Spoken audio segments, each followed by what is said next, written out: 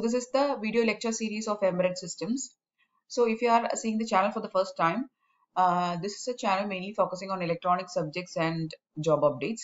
Okay, so if you want job updates on a daily basis, and if you are interested in watching electronics videos, that is for EC, EEE and EI, please to subscribe to the channel and also follow us on our Instagram page. Okay, all the links are given in the description. And also if you want the notes, please to subscribe to the Telegram channel also. In this video, we are going to discuss about SPI and SCI protocols. Okay, SPI is serial peripheral interface, then SCI is serial connect interface. Let us see one by one. Serial peripheral interface, actually these two interfaces or these two protocols or ports are very simple to study. Okay, so this video is actually a very simple explanation of SPI and SCI. So SPI is serial peripheral interface. It is a serial synchronous communication interface.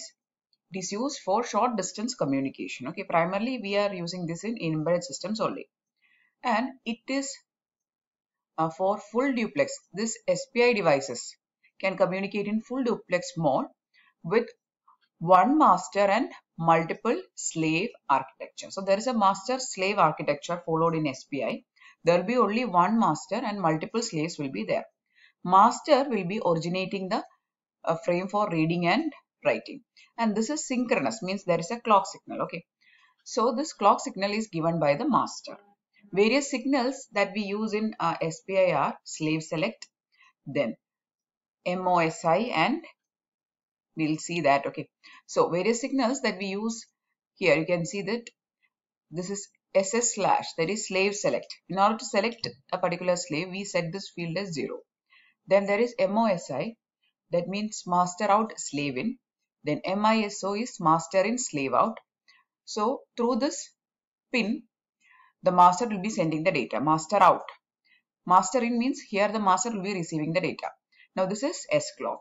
So this is a synchronous communication standard. So there is a clock, and the clock is given by the master. So this is how the signals are getting connected. See here, master means this field will be 1. Slave means this field is 0. This is slave select. In order to select a particular slave, or in order to set a device as slave, or a peripheral, in order to set it as slave, we give 0 here. This is active low signal, or active low pin is this. So it has to be set 0 to set it as slave. Now master out means master is sending that to slave. Master in slave out means the master is receiving the data. S clock is given by the master. Next, the best signals, we have already seen that. S clock is serial clock. Okay. Then MOSI is master out slave in. So the data out from the master is given through this signal line or this pin. MISO is master in slave out. So the data from the slave is taken through this pin. SS is slave select.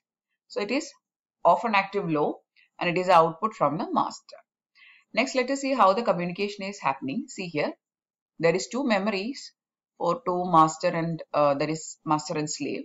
So there is, as I've said, there will be one master, only single master will be there, and there will be more than one slaves, multiple slaves can be there. So what is happening here? The clock is given by the master. Then through the MOSI pin, the data is being sent to the slave. This is master out slave in. So through this pin, the data is sent to the slave, and the master is receiving the data through master in slave out. So this is how the communication or the operation of SPI is taking place. Okay, so that's all about the SPI protocol. Very simple. You just have to study the signals, the meaning of the signals and the abbreviation of the signals you have to study, and you should draw a simple diagram. That is how you have to explain this protocol or this standard. This is not a protocol, this is a standard in your exam paper. Okay, next one is even simpler. That is serial connect interface port. Okay, so this is actually a UART asynchronous mode port. So this is operating in asynchronous mode, and this is again a full duplex mode of communication. Okay, and another important thing is that SCI is programmable for transmission and for reception. In order to have reception and transmission, we can program it. Okay, next one, we are going to see the signals of SCI, that is serial connect interface port. Okay, so here there are two lines, receive line and transmit line is there. So this receive line at the receiver, at receiver input from the transmitter output. So whatever the transmitter is sending, it is received through this receive pin. Then there is a transmit pin for sending the data. Very simple connection. See here, there is a connection like this. Receive and transmit is connected like this. Okay, so this is how the signals are present, and this is how the connection is established. Very simple connection it is. Only two lines is there. Both the ends will be having these two lines and they will be connected. Okay. Now talking about the baud rate, the baud rate is selectable among 32 possible ones. That is 32 possible baud rates are there by three rate bits and 2 pre-scaling bits. With the help of these type of bits, we can select the baud rates. How can we select? By the use of 3 rate bits, that is baud rate bits, and 2 pre-scaling bits.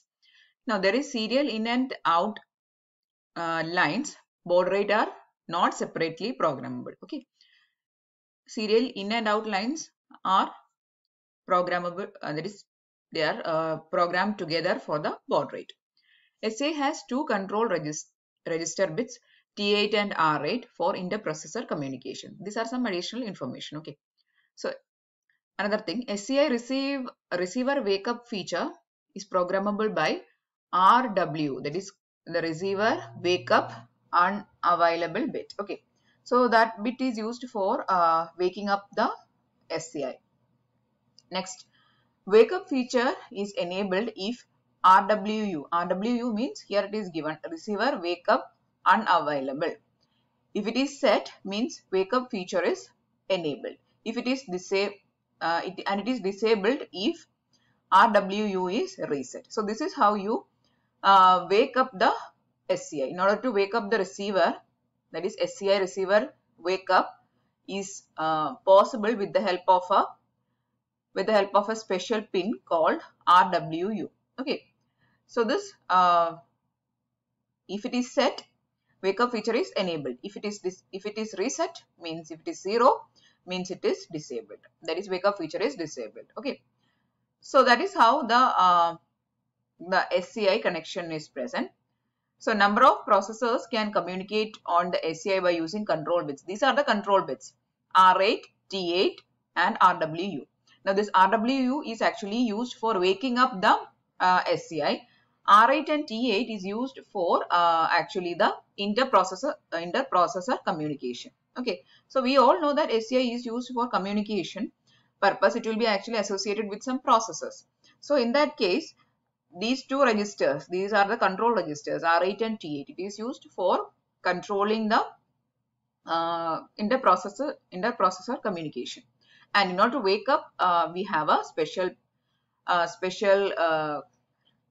bit or a special control bit called RWU. Okay, so that is all about SCI protocol. So these are actually two protocols or two ports, SCI port and SPI, serial peripheral interface and serial connect interface. Okay, so these are again two serial communication protocols or ports. Okay, so in this video we have discussed about SPI and SCI. These are actually very simple topics. You just have to draw the diagrams and you have to brief the explanation. What all things are there, you just have to explain. That is all about this SPI and SCI. Okay, so we are actually doing a video lecture series of embedded systems. If you are interested in continue watching this series, please do subscribe to our channel, and also please do follow us on our Instagram page of EC Electronics. Okay, so that's it.